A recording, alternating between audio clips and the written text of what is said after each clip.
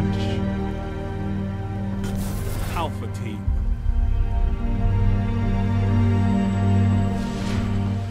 Welcome. In this episode, we'll take an in-depth look at Blink. What does Blink do? How do you use it? I will also share strategies and tactics I use to make the best use of Blink. First, what is Blink? Blink is a movement ability that replaces your normal jump ability. When activated, it will teleport you in your desired direction. Sounds simple, right?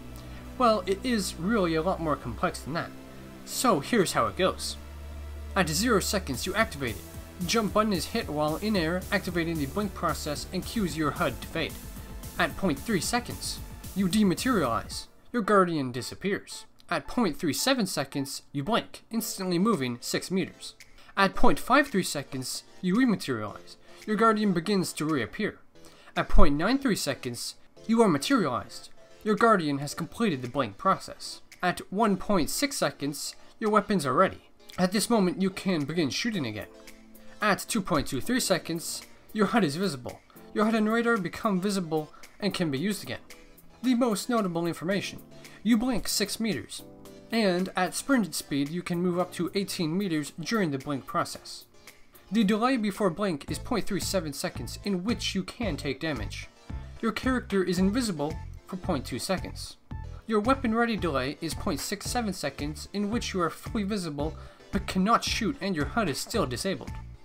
HUD delay is 1.3 seconds, in which period you have completed your blink but still do not have your HUD, including your radar.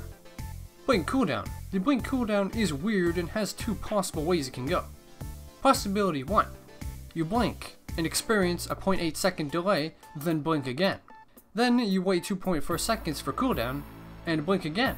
Then you wait 4 seconds for cooldown and then repeats from step 1. Possibility 2.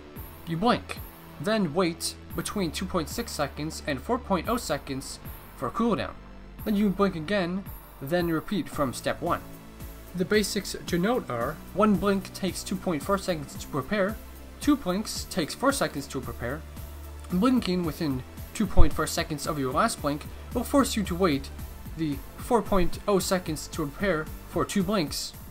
Blink delay is 0.8 seconds. You must wait this time after completing a blink to do another one. Now that we are fully briefed with all the information having to do with Blink, let's look at how to use it. Getting used to the disorientation and lack of HUD. With Blink, you lose something you do not realize you relied on so much: the HUD. It is easy to feel lost without the information your HUD offers, and you may be inclined to simply wait it out. While you blink, your screen is rippled and blurry, and you are of course teleported to a new location. This can be quite disorienting. Overall, it can be a super disorienting experience for those new to it, so how do we handle it? The key is to decide a quick plan before you blink and then follow through with it. This plan can be as simple as traveling across the map or be much more complex. Either way, you must follow through with it. Let's say you move into a line and there is an enemy right ahead of you and close, moving toward you. A good plan would be to attack, blink over him, melee him from behind, and then move away shooting to finish him off, or instead retreat, blink back and move to cover quickly. You must decide on such a plan quickly and then follow through with it. Of course, you're thinking, well, things don't always go to plan, and that's something that matters, and you may have to change your plan after blinking due to new developments, but you must be decisive, as not knowing what you want to accomplish will slow you down and often lead to your death. As you learn to use Blink, you will learn to rely on your radar less. As any other character, you will typically look at your radar after making an aggressive move to see where the enemy is around you, but with Blink this is not possible. Instead, you will have to scan your surroundings quickly, just what you can see on your screen. Having good map knowledge and taking note of where your enemy was on your radar before helps you know where to look plenty. You need to do this scan so you can decide what you want to do. Having just blinked into a room, you may have a few options. Engage the enemy, blink at the enemy to attack even more aggressively, blink back out the way you came, or blink forward to move on to the next area. This scan and then decision must be quick, as any other player could have done the same scan with only a quick glance at their radar. Getting used to blinking can take time, and every player makes plenty of bad decisions, but not making a decision or making a slow one will always be the worst. Tactics and tips. Engage the enemy from unexpected angles. Blinking over walls, around corners, and over other objects that most players walk around is a great way to surprise your opponent. Use your teammates. Attack enemies who are distracted by your allies or instantly take over for an ally in a gunfight. With Blink, your sudden introduction into a gunfight can nearly never be expected. Use your enhanced speed. Blink's traveling speed allows you to both change your angle of attack quickly and retreat from being overwhelmed.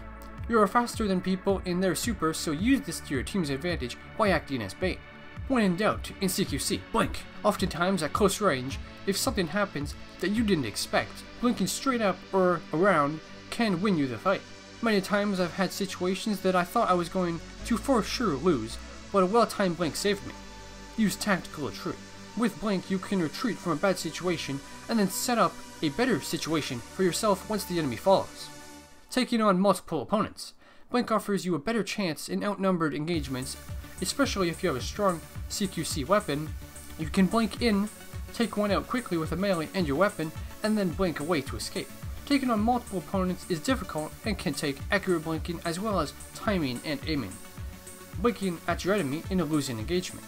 Oftentimes, if your enemy is close enough, you can blink right above or behind them to finish them off with a melee when you're losing a gunfight. This requires a good knowledge of when you're losing a fight and exceptional timing. I don't know how many times in D1 I've been in terrible moments just about to lose a gunfight, but I time a blink perfectly, placing me right behind their head. Also the amount of times I've failed and seen my body falling across the map. There are likely many other strategies using blink, so please share yours.